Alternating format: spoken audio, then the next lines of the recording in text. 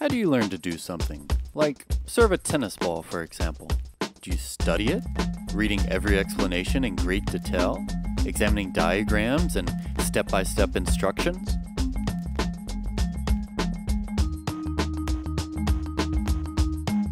Do you read up on the underlying principles to ensure you understand the theory?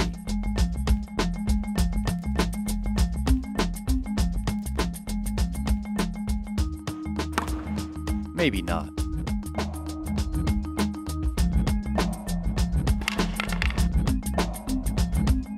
Maybe you'd be better served learning from someone who can show you what to do. After all, they know what they're doing.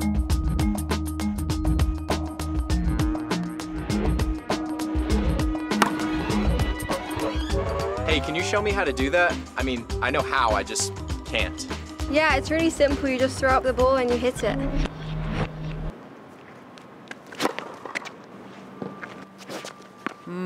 Or maybe not. This problem is an example of a famous debate in the philosophical field of epistemology, or the philosophy of knowledge, the relationship between knowledge how and knowledge that. Knowledge that is what most people think of as knowledge. It's the knowledge you have when you know certain facts are true, like knowing that tennis balls are made of rubber. According to some philosophers, this is what the ancient Greeks called episteme. Knowledge how is the knowledge you have when you know how to do something, like knowing how to serve a tennis ball. Some philosophers say this kind of knowledge is what the Greeks called techne, a word that is often translated as art or craft. Take another example, like driving a manual transmission car. The question is whether knowledge that is part of knowledge how. In other words, is knowing how to do something just a matter of knowing certain kinds of facts about that thing, like what an RPM meter shows you, the rules of the road, or how a transmission works. Hey, can I drive your car? You know how to drive a manual? Of course, you just engage the clutch to allow the engine to turn with the proper gear ratio, releasing the clutch at the same time that you engage the throttle so that the drivetrain revolves with the proper gear, without causing any lurching in the car. So you've done this before?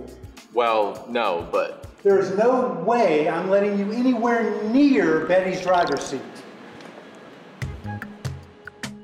Some philosophers say knowledge how does not come from knowledge about facts. Instead, they think it comes from having a certain ability. If you can perform the activity, like driving a manual transmission car, then you can be said to know how to do it, even if you don't know any of the facts. It's not about facts, you see. You have to make your mind one with the car.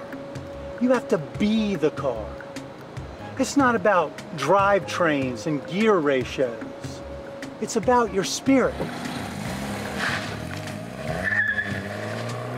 Other philosophers disagree.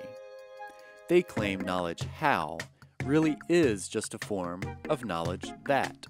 According to them, to know how to do something is just a matter of knowing certain facts.